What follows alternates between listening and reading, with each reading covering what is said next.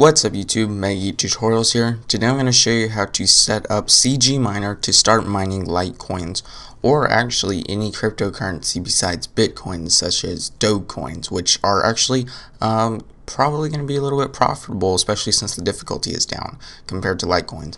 Whatever you're going to do, the first thing that you need to do is make sure that you have an AMD card. NVIDIA cards are worthless. They will use up way too much energy, produce way too much heat, not profitable at all. And then the second thing you need to do is, if you know you have an AMD card, you need to go to this link in the description, the mining hardware comparison. Find your GPU, in my case it is the 7770, and figure out what your kilohashes a second are going to be. A hash is the amount of information a computer can produce. It's a little bit hard to explain, but basically a kilohash a second is the amount of information that you can mine to then produce Litecoins. In my case, my low-end graphics card can produce 143 kilohashes a second. So if yours is, over 150 or maybe 120, and especially if you're not going to be paying for electricity or overclocking, or you're in a very hot area, then you'll probably have some profitability. If you have something like a 290X, then you're probably going to have something like over 600 kilohashes a second. Basically, the higher the better. 700 is a pretty good range. As you can see, the 7990 is 1300, which is very high. So just look on here and figure out what approximate kilohashes you're going to get. This is not exact.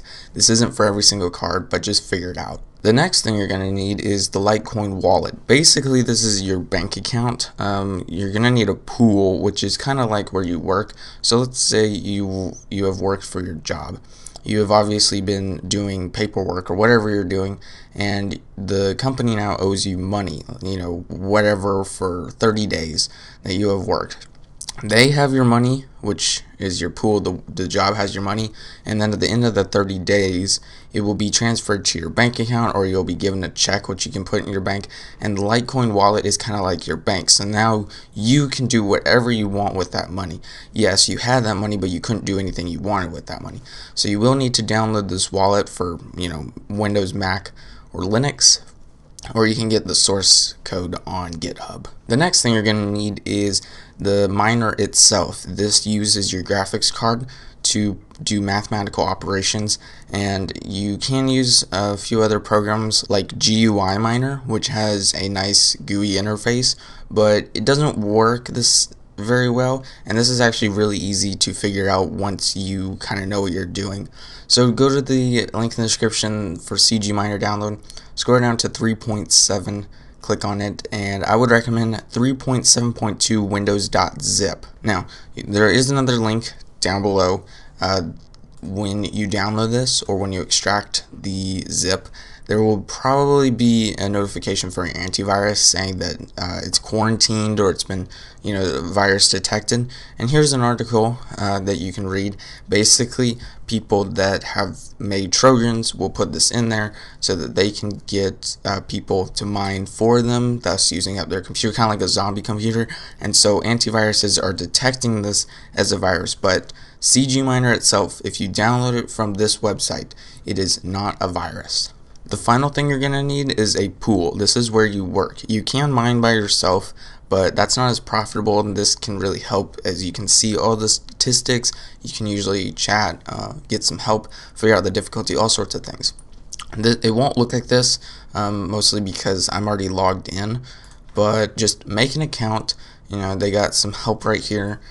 Sign up, use your email. You're going to have to put in a PIN. You want to write all your stuff down, right? Your username, your password, and your PIN down. You're going to need all of those all the time. After you have logged in, then you need to go over to, usually on the left side, depending on what their website looks like, and click My Workers.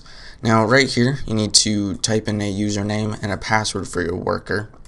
So in my case, I put in MGT and MGT1. These passwords don't matter. If anyone knows this, you can't do anything with it. You can't get their Litecoins or anything. This is what's going to go into your CGMiner, so that CGMiner knows that when it has done some mathematical operations, to send it to your pool or your workplace, so that it can then convert those into Litecoins, which will then go into your wallet. You can make as many workers as you need if you have separate computers. I would recommend them being short like this so that you can easily edit them or change them for whatever reason. You can also choose to monitor them. You can see their kilohashes and their difficulty right here, or delete them. You can see if they're active. This all depends on the website, but most pools look like this. They're just using some sort of default theme. After that, most likely go over to get started, and right here this is where you configure your miner. You need to know the stratum. This is basically the IP to send it to the pool. You also need the port, and then your username and worker username and worker password, the ones that we just made right before this. So keep this up, go into your CGMiner that you extracted. It's probably in 2 folders down, and you should see quite a few files. Don't click the .exe. You can, but every time you do it, you'll have to enter in your details. And what you want to do is open up Notepad. And now I have already made my script. This is basically what tells my GPU what to do and where to send the information. And right here, pretty much no matter what you have, you're going to want to put in set x GPU max allocation % and objects 1. So just put that right there. And then this is where it will kind of depend on what your pool is. So let's paste this in and I'll discuss each thing. Up to about here is okay, but right past here is where you're going to need to change some stuff. So if you drag Notepad to the side and you look at your pool, as you can see, these are not the same stratums. So I need to change that. So just copy and paste, go back into the Notepad and replace whatever might be wrong. And right here, this is the username, and this is not correct because I have a different username on this pool. So I need to do mg tutorials and then a period and then the worker name that we just looked at, so .mgt. This is the password. It was mgt1. And right here, this is the intensity. Basically, it's how much it's going to use your GPU. Well, since we allocated 100%, it's going to use the max amount of GPU as possible. But sometimes if you bump this up, you can get a little bit more kilohashes out of it. But it does make your computer slower the higher you go. If you put it on like 5, you might get 20 hashes or something. But if I put it on 12, I get just about 140. I'm not overclocking, but this is the gigahertz edition of the 7770. Now right here, this is, I'm not exactly sure what this is, but sometimes if you're having issues, just change that to 2. If you put it on 2 and you're having issues, change it to 1. So it's kind of has to do with your GPU. Not exactly sure how to explain it. Just leave -W at 256. If you're having really bad issues, go find some chat and see if they can help you, because they probably know a lot more than me about this stuff. The thread concurrency, this just has to do with your GPU. In my case, it was 8,000, but what I actually find to be very helpful is to delete this last part, or well, cut it. You should probably save in your clipboard, and just leave it, and I'll show you what to do in a second. Now what you want to do is just save as, go to where you put your CGMiner. Right here, you need to drop down save as, type and choose all files, and then type in startminer.bat. Make sure the S and M are capital. Then click save, and now when you go into the folder, you should see a startminer.bat. Now this is associated to the .exe.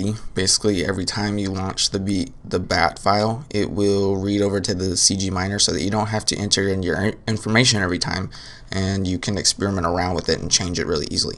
So let's just double click it. It should open up a CMD prompt, and just wait a little bit. It has to kind of set up. Sometimes if it doesn't work, just quit it and turn it back on again. It looks like it's going to work. Yep, okay.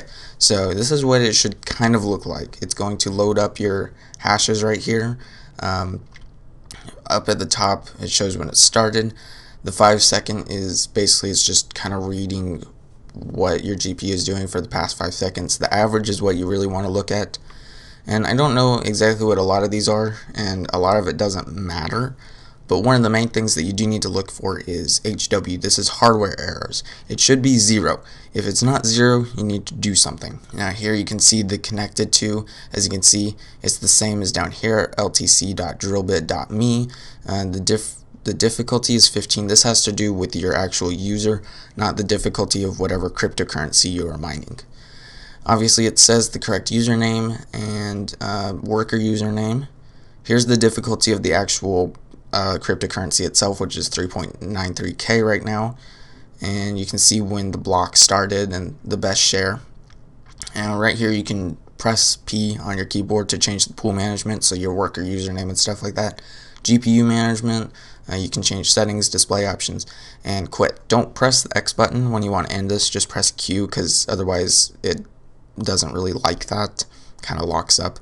GPU 0, this is if you have more than one GPU. I don't, but some people have 10, and this will have your temperatures, your fan speed. That has to do with specific cards. Since I don't have another, I can't really tell you. And right here is the intensity. It should be 12, like I put it in right there, it should be 12. Right here, this is just your information. As you can see, it probed for a live pool, it found a pool, it got the difficulty, it accepted the work, and as you can see, GPU 0, that is my only GPU. It will then detect a new block. If the pool is down or your internet's down, it'll start rejecting work, or it'll try probing for an alive pool. It will not auto quit.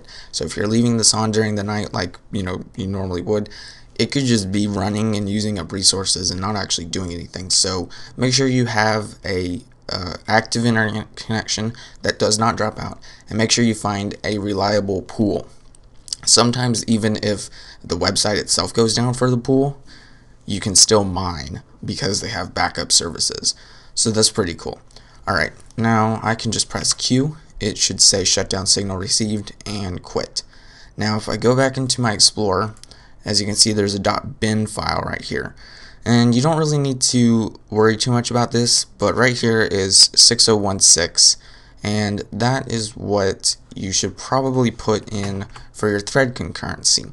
Now for some reason, every time I do this without thread concurrency, I get 6016, but I found out that if I put in 8000, I get like 20 more kilohashes without having to turn the intensity up to I think 15 or something, which made my computer extremely slow. So you kind of just have to experiment around. It's not going to break your graphics card unless you're overclocking. This -T, it just kind of runs CGMiner in a more informative format, so you can see any sort of errors that are going on. So that's nice if you're having problems, but that's usually not necessary. So you can just leave this here and just save it, run it, see if it's going, and if it's not, just start changing this stuff. Usually you can find some help online. If you open up your miner and it looks like it's going all fine, and your computer has now not really liked your GPU because it's blasting at 100%, and everything seems to be running fine, except for the fact that now you can see my kilohashes is like 100 times less, or 100 less than it was just before. This is sometimes a problem just with CGMiner, so sometimes you can just quit it and restart it. But what I found to be very often the problem is the drivers for the graphics card. I will, let's say, mine, and then I want to play a game, which you shouldn't do the same thing at once because your game will get maybe 5 FPS. So I quit it, I go play the game, and then I turn this back on, and it'll be at about 53 kilohashes. What I found out I have to do is either restart my computer or go into Device Manager and go to Display Drivers, right click, disable, and re-enable. It's kind of a pain, and this is why it's nice to have a dedicated computer for doing this, but since I don't, I kind of have to do this every once in a while. It's just whatever your choice if you want to restart or not. Alright, now to the final part of actually getting your Litecoins, or whatever currency you are running. You need to open up your wallet that you downloaded. It should open up like this or something similar, and it's going to have to download the blocks that you haven't had before. Sometimes they allow a torrent. In Bitcoin's case, it's like 9 gigabytes of blocks, but Litecoin isn't that bad. And a lot of the smaller currencies aren't that bad. Right here, this is what your wallet should look like, except for the fact that you shouldn't have a balance or recent transactions. Your send, this is where you can send Litecoins to people if you're gonna, get a payment, get it converted into US dollars. Receive, this is where your addresses are. You can make as many addresses as you want, and you can label them differently. Your transactions is where you've done stuff. Your addresses, if you are constantly sending someone money, you can do that. Now, what you probably want to do is, if you're on multiple pools, because you can't make a backup pool in your file that I was just editing. So in my case, I have Drillbit and Hashfaster. This is Drillbit, and what you want to do is go into Edit Account, and right here, your payment address, you want to copy whatever your address is and put it right here in your payment address. Otherwise, you won't be able to get paid. You can usually change your automatic payout threshold, so once you hit that amount of Litecoins that are in your pool account, it will automatically pay out to Litecoin, and you should have some unconfirmed or in your balance. It'll also show the transaction on the right. And this is where your PIN comes in handy. You need to edit your PIN every time you update your account. You can choose a donation percentage. Usually all this has to do with the specific pool, but I find that a lot of pools pretty much look the same. So that's about it of how to set up CGMiner for mining cryptocurrencies. Thank you for watching. If you enjoyed this video, be sure to give it a thumbs up. I have donations for Litecoins in the description below, and if you want more videos, subscribe.